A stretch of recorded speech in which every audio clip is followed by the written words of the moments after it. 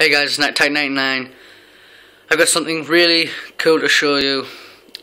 I was playing a game with the Miami Heat and there was like 5 seconds left on the clock, and I was just messing around, like trying to do a couple of crossovers to waste time, and then like LeBron shot and the ball goes in. I'll show you right now.